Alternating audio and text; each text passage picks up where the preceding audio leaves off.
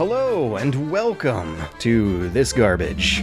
This is Spies vs. Mercs, the competitive multiplayer mode included in most of the Splinter Cell games, but I'm specifically focusing on Chaos Theory's version here from 2005, as it's the fan favorite ever since Double Agent and later Blacklist defied the mode's own genre-defying quirks into a cover-based third-person action versus Iron Sights-based first-person action. But the original idea was to pit stealth against action. As future conflicts between these two groups of people escalated, the originally underpowered Mercs got beefed up with one-shot kill guns and foolproof spy detectors, and Spies got beefed up with X-ray see-through vision and insta-kill one-button melee moves as player counts increased to make more hectic matches. All of which kinda kills the point of the stealth tension pulled off in the classic 6th gen version of the game, whose legacy lives on as one of the only places where an infamously, hilariously single-player style experience transfers over to multiplayer. But holy crap, this game has aged as gracefully as cable television. It's cumbersome as hell, despite still being really flashy to look at.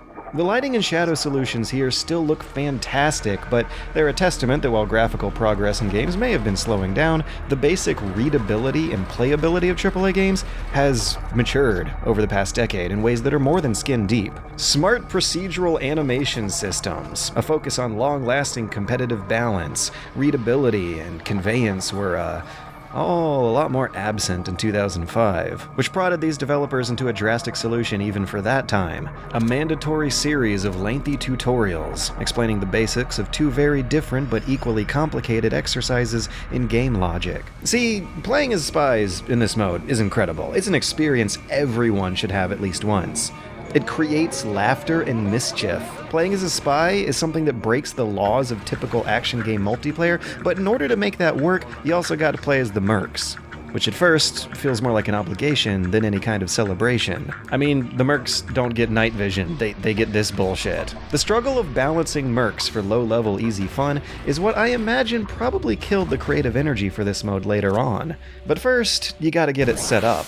Did you know you can still play Chaos Theory's multiplayer to this day? It's so easy. It's doable. Do you hate yourself but love interesting video games? Do you have 3 friends as miserable as you? If so, then the janky 12-year-old PC port of Spies vs. Mercs may be right for you and your gaming community of choice. First of all, buy a copy of Splinter Cell Chaos Theory, which often goes on sale for as low as $4, and launch the multiplayer mode at least once. This is mandatory. What's not are these tutorials the game makes you do. It's highly recommended to play through them, but you can technically skip them by just Alt F4ing and relaunching the game if you like not knowing what the hell's going on. Once you're in the main menu, click back to the tutorials again and visit a map. Pick the mercenary team and load into the map, and you might say, oh no, the resolution's low, the frame rate's low, and most importantly, your flashlight does not work. I've linked a Steam guide underneath this video that'll help out with that flashlight fix. From now on, you'll be launching the game through an app called 3D Anal using the pictured options, and you can tick borderless windowed mode here for that, plus an unlocked frame rate.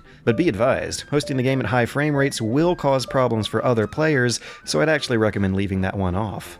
The widescreen fix on PC Gaming Wiki works without a fuss, so hit that up while you're over there and gathering your 3 friends together. Did I say 3 friends? I meant 3 friends. No more, no less. Because Spies vs. Mercs is a 2v2 game. That's right. This game's action was designed to be quiet and slow enough to work between 4 peer-to-peer players on a DSL connection circa 2004 through original Xboxes. Although I've had fun playing the game with lower player counts, and I'll get into that later, but for now, for trying to play the game as it's intended, whoops, sorry, you can't. This is why I think making bots is so important. Chaos Theory's multiplayer used to run on GameSpy, which has been shut down, and when Game Ranger relaunched to replace it, everyone forgot about poor old Sam Splinter Cell. Both of Chaos Theory's multiplayer modes are real lost gems, so what you gotta do nowadays is emulate a LAN through a service like Tuungle, or what I've been using, Evolve. Download their client from their website, make an account, start adding friends, and make sure to install this network adapter middleware along the way. That'll make it pretend you're in a LAN network with anyone else inside these little chat rooms that Evolve calls parties. Once you and your 3 friends are all in an Evolve party together and have this online status checked, you're free to launch the game, open up a LAN match, and actually get going. In which case, you're done dealing with convoluted tech knowledge and now have to deal with convoluted game logic. So this game seems to be aiming to make classic single-player style stealth mechanics work against real human beings. The way it does this, though, is by forcing a lot of unconventional compromises on the FPS characters, while the spy characters pretty much play out like Splinter Cell normally does. Most evident, though, is that once you switch over to the other side and see what those guards are seeing, visibility and mobility is shot. Spies have a third-person camera that can peek over walls, they got night vision, thermal vision, but no guns, just a puny little taser. Mercs have guns and grenades alright, but also a real lousy jump, a shuffled limp, a flashlight with about 6 feet of range, and 2 alternate vision modes that highlight threats, but, well, basically blind you. Those dynamics work really well with this game's lighting engine, which is another thing that's kinda gone out of style. The default lighting value of all of Splinter Cell's midtones is some pure pitch blackness, to the point where textures fade into models and render anyone hiding in there literally invisible. Thanks to those blinding vision modes and the mid-2000s obsession with pitch black dynamic shadows, actual stealth strategies work. You can blend into the darkness, move slowly, and even hide in plain sight, and that will all be enough to fool opponents. And that's something that I don't think you see a lot of games try these days. I mean, there's the ghillie suits in Battlefield and some basic flanking stealth going on in Siege. Dead by Daylight and Friday the 13th are the most similar modern analogs, but neither of which exclusively focus on stealth gameplay. The prospect of actually ghosting through a multiplayer match, of even non-lethal, no-tranking European extreming your way through a multiplayer deathmatch is something not a whole lot of developers have been tackling. You could have entire matches with no combat at all. The objectives wrangled between the two teams are flags to capture and computers to hack, not straight kills, and the game rearranges combat conventions accordingly. The only way spies can kill mercs is by jumping on top of them or snapping their neck from behind, both of which are extremely situational encounters that can never really be relied upon. Oh shit, he's right behind. Wait. Of course! You've been had. Actually, I lied. There's a third method. Many objectives to watch. Joke's on you, I've got a gas mask. Ah shit. Spies are better off just running away or pestering guards while a teammate captures objectives. So combat in Spies vs. Mercs more often ends with Mercs shooing spies away from their goals rather than actually finishing them for the kill. In that respect, you may decide on a gentleman's agreement to never use the Merc shotgun or Uzi because they're OP as shit, and it's not like anything the Spies have is OP as shit. The Spies have a third-person camera with a wonky-ass control scheme. They got stun grenades and tracer darts that can hack into the enemy comms. That's another novel feature that you may never expect to see anytime soon again either. A gadget that lets you listen into the enemy team's microphones. Which actually made sense from a competitive perspective. With only 2 players on the opposing team, you only need 1 clue from their chatter to figure out where basically half the team is patrolling. So the name of the spy game is to sneak into the objectives the mercs aren't guarding, and with only 2 mercs to worry about, it's actually possible to make a good mental matrix charting what you think they're about to do. You either stay out of their way, send them elsewhere, or lure them into a grab or a gas bomb before making your moves. On the other hand, the name of the merc game is all about rotating between those objectives. You have about 6 to guard, and the spies only need to hit half of those. So you patrol from one objective to another, checking hiding spots along the way to narrow down their locations and get ready to ambush yourself into their remaining possibilities. But the problem of playing this mode comes from a feeling of artificial clunkiness. Your merc is so slow, so blind, and so underpowered, you're basically a mall cop. Meanwhile, spies aren't supposed to kill people at all, but they can climb stuff and see around corners. So I guess the game's really more like Batman's vs. Paul Blarts. There's an idea for a Kickstarter. Meanwhile, the Batmen are going to miss security traps and alternate co-op routes during their first few sessions unless you play the spy tutorial version of each map as found from the Visit a Map button. It's highly recommended. And Jesus Christ, the developers made a lot of tutorials for this mode.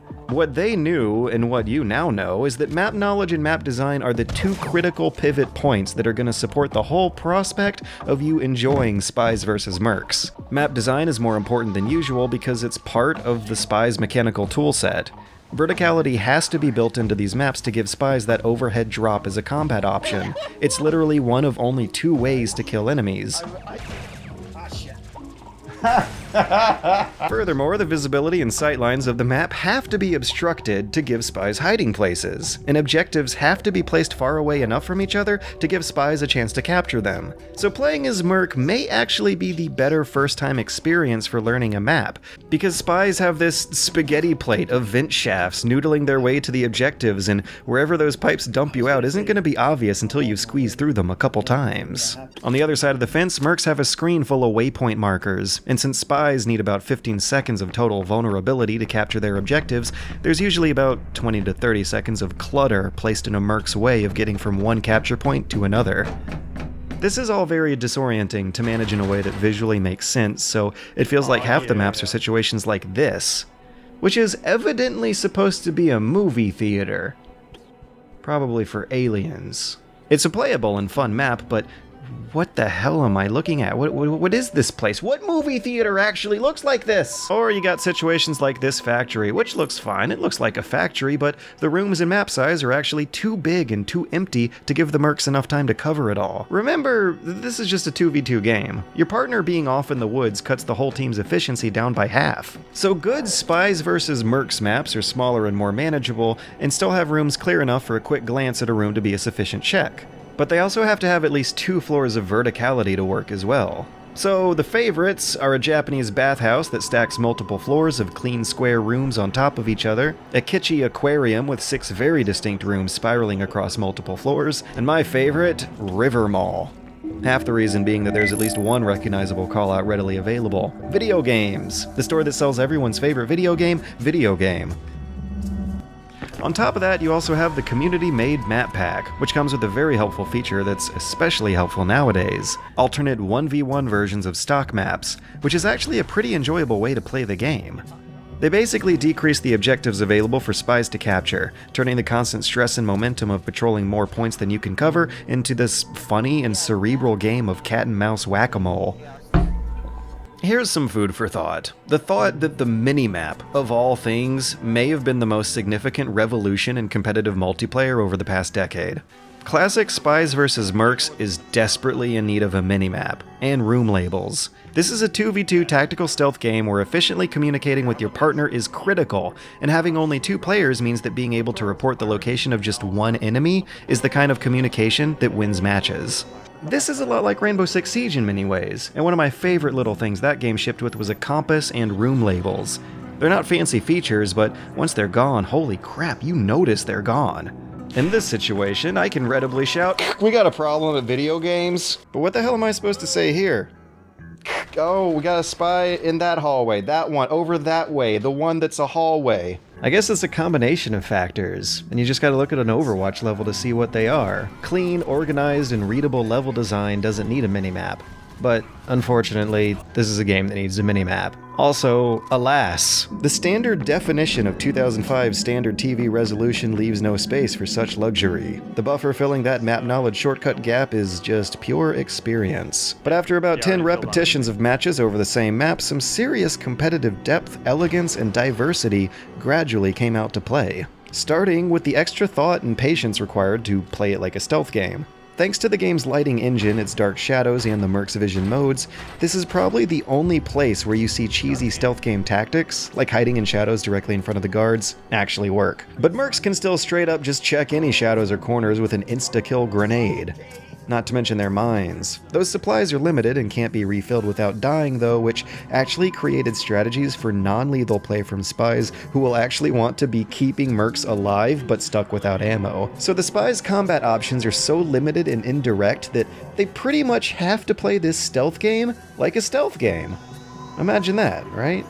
It's possible for 2 spies to reliably circle around and choke out a guard, but the game's designed for most one-on-one fights to end with the Merc victory. But spies do have enough intel, distraction, trank, and tracking tools to reliably screw around with Mercs.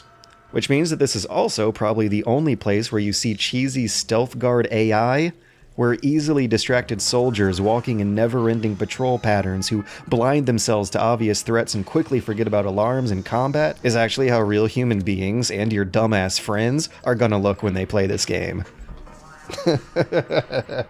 Spies vs. Mercs turns everyone into a giggling schoolgirl, there's no exceptions.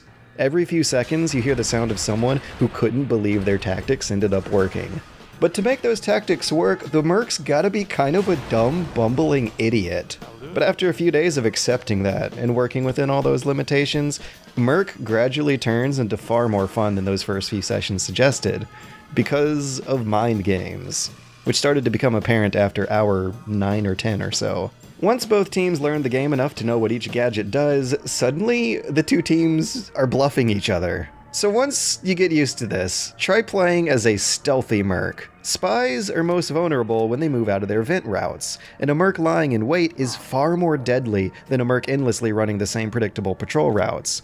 So tactics grew, strategies matured, and map knowledge was maximized. Mining objectives turned into mining routes to objectives, which turned into mining predicted routes to predicted objectives. Okay! The laser beam originating from a mine forces a spy to expose themselves or funnels them into fewer routes, and exploding mines function just as well as alarms as they do as weapons. Meanwhile, the Mercs cam network overlooks spy spawns and entrances. Checking that during the critical seconds after a new spy spawns in can cut their possible known locations in half. Aiming at spies with the scope hacks their comms, and standing still activates a natural Merc night vision too. The objective placement may be designed to force Mercs to always be rotating, but the Mercs' toolset, accuracy spread, and vision options encourage them to stand still and lie in wait. So, with the right spots mined with the right entrances guarded, the spies can suddenly feel like they're the ones with clunky limited mobility, turning the whole setup on its head. How do you break this stalemate? With team games, coordinate with your partner. A friend can bail you out of just about anything, because with only 2 players on either team, all the other guy has to do is basically walk in the light to create a distraction. The 2-player team creates a situation that feels less like you're on a team and more like you're a dynamic duo of synchronized thinking. Each player's chosen location is a big commitment, and both Spies and Mercs are doubly effective at combat when they're in the room together. The decision of when and where you two decide to prioritize combat or map coverage is a brilliantly difficult decision that's weighed against each player's own sense of temptation and absent-mindedness. Pulling off a successful plan feels amazing, especially because some of the craziest things you can think of actually work. But being able to pull one off and get that feeling requires a lot of ropes to be learned in some of the most unintuitive ways possible.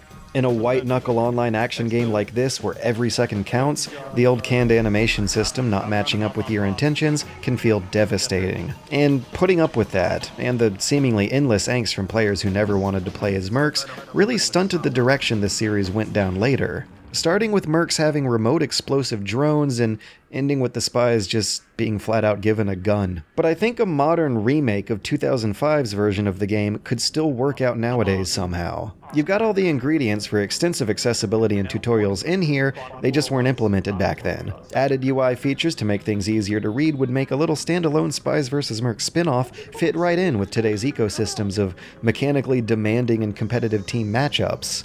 We've got Squids versus Kids, Genjis versus Hanzos, Breachers versus Roamers. It's time to have Batman versus Paul Blarts again. Let's do it.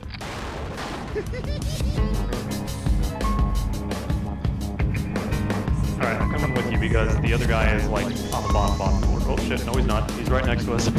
Keep going. Okay, running.